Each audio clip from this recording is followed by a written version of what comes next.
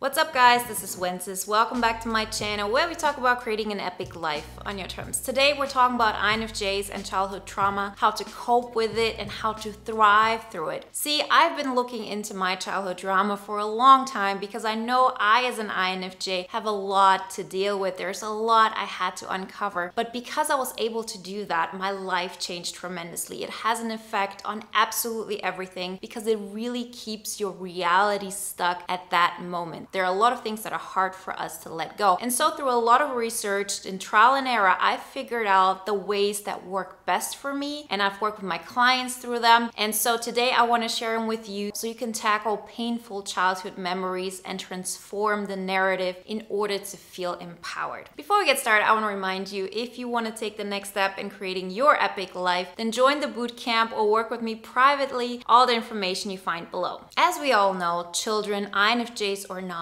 absorb absolutely everything from their environment. Our critical thinking has not been developed so much, and so no matter what happens, it has such a big effect on us. We all know that. But for us as INFJs, it's even more apparent because how is our functional stack built like, right? We have first introverted intuition, then extroverted feeling, introverted thinking, and then extroverted sensing. And each one of those functions gets developed later in life. So the first thing we have is introverted intuition, and it's the strongest function that we have, and when we're small it is that much more dominant because the other ones haven't even developed to any kind of extent we are able to use them now. So what does that mean? That means that everything that happens to us we absorb as one of our own memories. It's our way of looking at life. And I've had memories with me that I didn't even know were that strong or that had such a big effect on me until I was really forced to look at that situation over and over again because I kept putting myself in situations which made me relive that. So I hope you all are aware of this. Every single time we get ourselves into any kind of drama in our life, it's because it reminds us of something that happened when we were children and we're still trying to relive that. We're trying to find meaning in it and we're trying to solve that puzzle, something that happened back then. And because our mind wants to protect us when we're children, we cannot find a way to cope with it. We cannot find a way to explain to us why maybe mom had to go to work or why those kids didn't like us at that moment. So we make up a story that helps us to not feel abandoned. So it is, for example, oh, I did something wrong. It's not that I'm unlovable. It's just that I have to act a certain way in order to be accepted. And it doesn't matter if it's your parents, it doesn't matter if it's your surrounding, your peers, any kind of like teachers, and it's probably most of the time not even their fault. No matter where we're at and how well of a childhood we have experienced, it's barely impossible to not get out of childhood while having those traumas within us and to carry them with us. So why is it even necessary to transform them, to change the narrative, to go through them? Can't we just say, oh, that's in the past and now I'm an adult and it's all good? Yes, you can definitely do that if you're excited about your future. If you feel like I'm in a reality where I can't wait to wake up the next day and tackle the day. I love my life is full of excitement and there's nothing missing. If that's the way you feel about life, then you probably have a really good way of coping with childhood trauma. But most of us don't. Most of the INFJs I talk to feel like something is missing, and that's how I felt. I felt like, who cares what kind of job I do? Why should I go for that better position or move to another country or try to have better friendships? I'm still gonna feel how I feel now, which is that life is just boring, that there's nothing exciting coming, that I just have to be okay with what's going on. That's reality and it's never gonna get any better. I felt that way because I was living in a box and I was not aware of that. I can tell you now because I've stepped out of that box that I had been living in that box. And it's a difficult concept for a lot of INFJs to understand and to accept because we're everything but in the box thinkers. We're the people who think outside of the box. We're the people who don't want to conform. We're the people who want to create that reality that is just for us. And still, I can tell you, all of us live in boxes and all of us are able to overcome a box,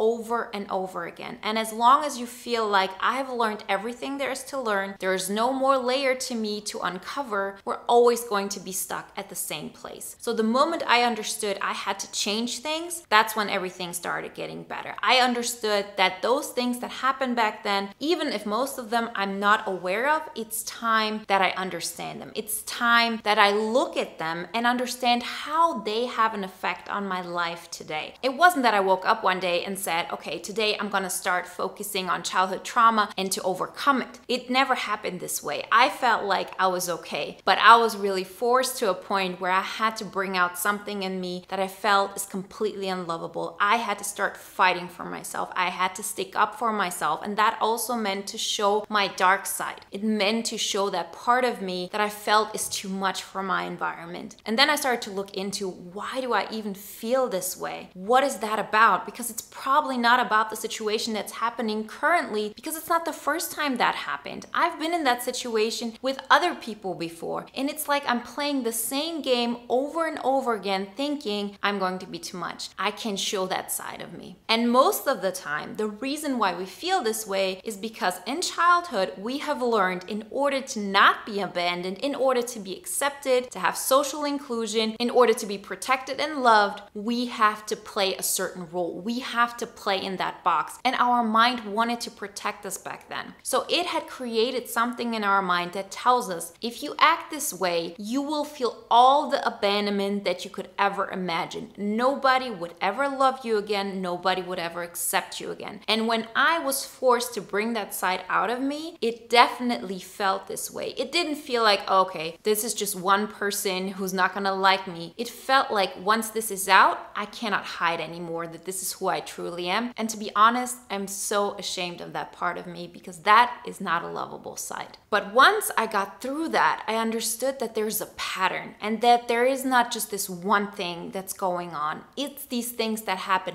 over and over again. And if we understand how to look at them and how to transform those memories, we can create amazing things, because every single time you're able to overcome one of those traumas, and with overcoming, I mean that you allow yourself to be faced with them right now, and you're able to sit with them, to feel the pain that happened back then, that back then you weren't able to cope with. So you put it somewhere in the back of your mind. You created this little box for you where you had to stay stuck in. That's where you felt safe. But now as adults, if we find a way to bring that forward and to sit with that pain that actually has nothing to do with the current situation, but the pain that was happening back then, and back then we just abandoned the thought, and we're able to sit with it, go through it, after that, we're on a different level of freedom, because we never ever again have to play in this box. There are a lot of things I keep on learning, but one thing I know for sure is that this system is reality. I know this like nothing else because I've gone through it so often. I have worked with my clients on this. We have topics around this in boot camp. I know what this is about. So if you're in a situation where you feel like no matter what you do, your life won't get better because it doesn't feel any better, trust me, it's because of that. It's because of any kind of beliefs that we keep carrying with us that keep us stuck. And so once you know that, how do you approach it? Well, it's a very simple method that I learned through various resources and that make it quite easy to duplicate, and no matter what kind of situation you are. So if you start your day and you have any kind of emotions come up because you get rejected in any kind of situation, you feel ashamed for speaking up, you have any kind of feeling that's negative, start first to analyze, where is this emotion coming from? Where do you feel it in your body? Because we do carry emotions in our tissues. It always gets stuck there, and it's always on different places. We all have different areas where we store emotions, but we all have the same place where we keep the same emotion hidden. So for example, when I feel anger, no matter what, I always feel it in my throat. When I feel like I'm not expressing myself and something is holding me back, I feel it in my throat area. So So any kind of situation where you feel like, okay, now I have to hold my tongue, or there's something I don't want to say, or it's a situation where you feel passive aggressive feelings because you're being treated unfairly and you want to say something, but you feel like you can't because of the consequences. In most cases, you will feel it in your throat. Some of us don't, but it will be the same place every single time. Similarly, if you have an emotion of abandonment or not being accepted or sadness or loneliness, you will feel it in your chest most of the time. As I said, for some people, it's a little bit different, but it will always be the same place. So if you, for example, feel your sadness in your stomach, you'll always feel it in your stomach. But most of us have it,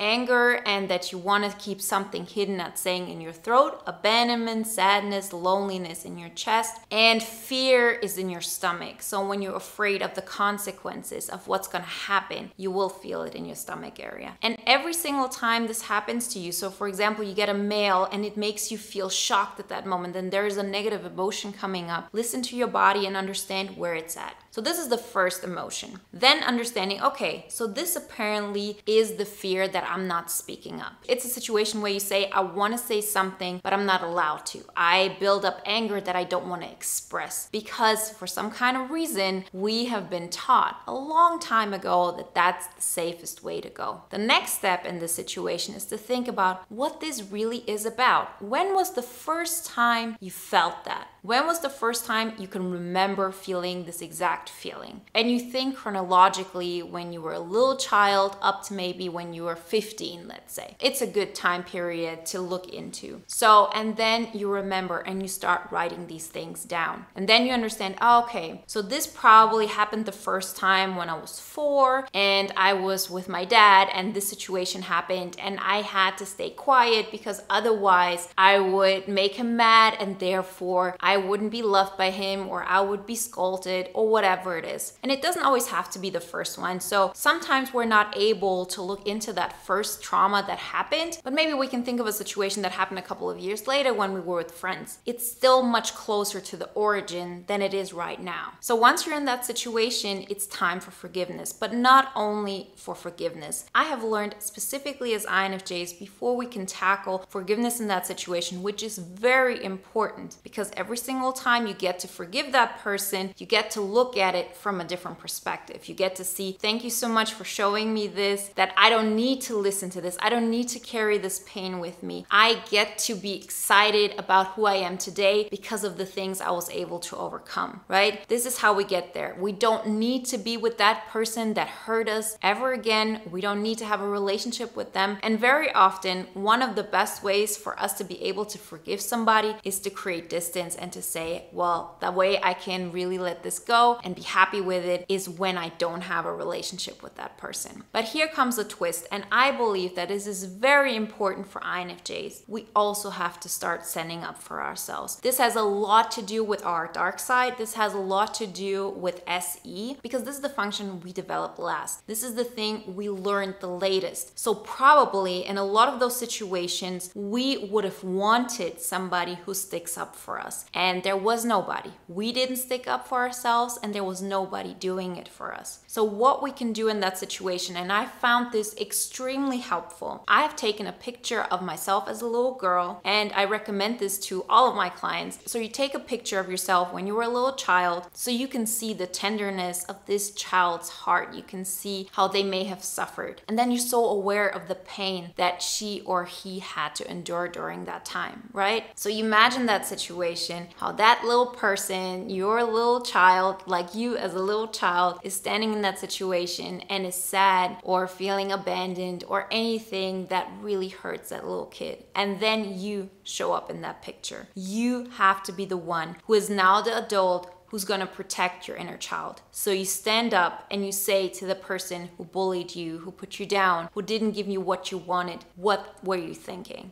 Like you really confront that person and you protect your little child. It's like you exchange the story because that inner child, it still lives with us. We have parts of us that are that age when that trauma happened. And in order to make that part vanish and grow up, we as our adult selves, we have to be the ones who say, I'm going to protect you from this. I'm so so sorry you had to go through this and I wasn't there to protect you, but I promise you from now on I will do this. Because if you keep telling yourself, oh, this never happened or it wasn't that bad, it's like you're denying that little child's truth. It's like saying you're lying. And so you keep on repeating the story over and over again and you never get to tackle it. So it's important that you acknowledge what happened, that you understand that the pain you're feeling currently most of the time has nothing to do with the situation because it keeps on reoccurring. And it's probably not something that somebody else would get upset with. It's so uniquely you, that situation, that thing that makes you feel ashamed. So where does this come from? Where's the origin from that? Then you put yourself back in that situation and you as your adult self protect that little child. It's important to get that out, to allow yourself to be angry, because only once you allow yourself to be angry and to direct it to the person who caused that pain back then, you can then go to the next step, which is the forgiveness practice. I have a video on this. You can look for it. It's like how to forgive, I think. And put in a nutshell, it's really about forgiving the other person, forgiving yourself for taking that pain on, being thankful for that situation and saying, I love you. That always helps to change the narrative in your mind. Don't disregard it because it sounds like, oh, so easily done, or this is just like something that's not gonna really change the reality that I'm living in right now. Trust me, it will. It changed my life completely. I see it over and over again when I work with my clients. Don't disregard it because it sounds so easy. But for us as INFJs particularly, it's extremely important to go through both of those steps. So the anger part, allowing yourself to express the anger, being now the one who starts protecting your inner child back then, because once you learn how to do that, you'll start protecting that inner child in these situations again. So you don't put yourself in situations where you get constantly hurt. So for example, if you believe I don't deserve to feel safe, you're constantly gonna go out on the limb and be around people who don't show you that appreciate you, who always leave you in a situation where you wonder, am I being liked or am I not being liked? If you're being the adult, your inner child, you don't even go in these situations. But it's very hard to understand those things once you're in that box, right? So every single time you get to experience an emotion, it gives you a key to look into childhood trauma, to overcome that, and know that every single time it helps you in your personal development journey. It helps you to open up another box, to get bigger and to be more abundant, okay? So I really hope that helped you. Let me know in the comments if you want to know more about this. And remember, if you want to take the next step in creating your epic life, join the bootcamp or work with me privately. The information you find below. And if you want to watch another video now that is in alignment with today's topic, watch the video on the INFJ dark side, because the moment you start integrating that, it helps you to overcome that childhood trauma as well. It has a lot to do with that anger part. So like always, guys, I wish you a wonderful day, a great week, and I talk to you next time.